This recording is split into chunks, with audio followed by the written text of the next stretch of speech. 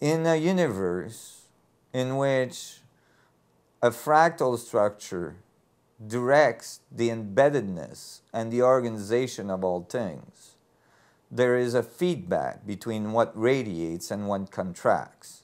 There is a feedback between the intent and the modification of that intent by all other intents and the result that comes back to us.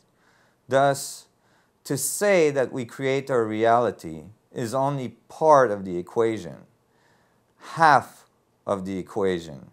The other half is that reality, and that is every other thing in the universe, creates us. And it is a dance between your intent and the modification of that intent by the rest of the universe so that it can self-organize and not have chaos. So it is a dance. How well can we dance it?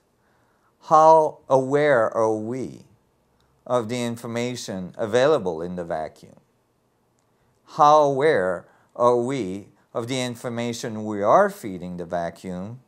And how aware are we of what that information goes through in its transformation with the rest of the universe before it gets back to us with our reality?